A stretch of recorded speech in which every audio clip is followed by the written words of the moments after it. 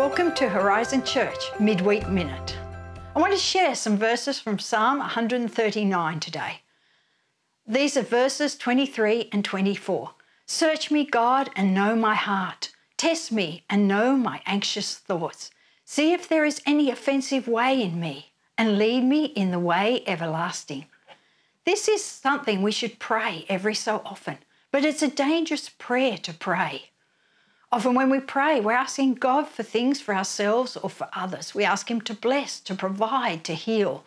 We spend time thanking and praising God for who He is. And all these prayers are important. We should thank and praise God. We should ask Him for the things He has for us or for others.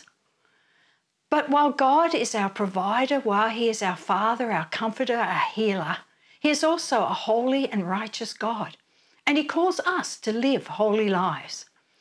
So we need to pray, asking God to search our hearts, to reveal the things that we try and keep hidden, those secret sins that we play with, the thoughts that are not right, the anger, the resentment, all those other thoughts that are not right that we try to keep hidden from other people.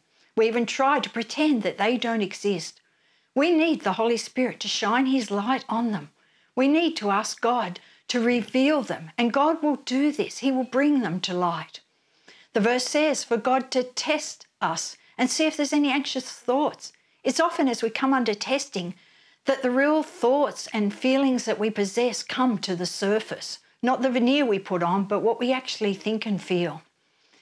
And as we let the Holy Spirit into our lives, as we ask Him to search us, He will show us all these things that are there that need to be dealt with. And we also need to deal with them. We can't just let them be brought to the surface and then ignore them again. We need to deal with them. We need to look at what we need to do to get rid of these things that aren't pleasing to God. We need to repent. We need to ask for His forgiveness.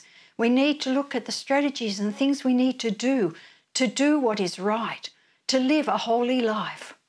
And as we do this, as we let the Holy Spirit search us, as we see the things that aren't pleasing to God, and as we deal with them, then we can follow God as He leads us in the way everlasting.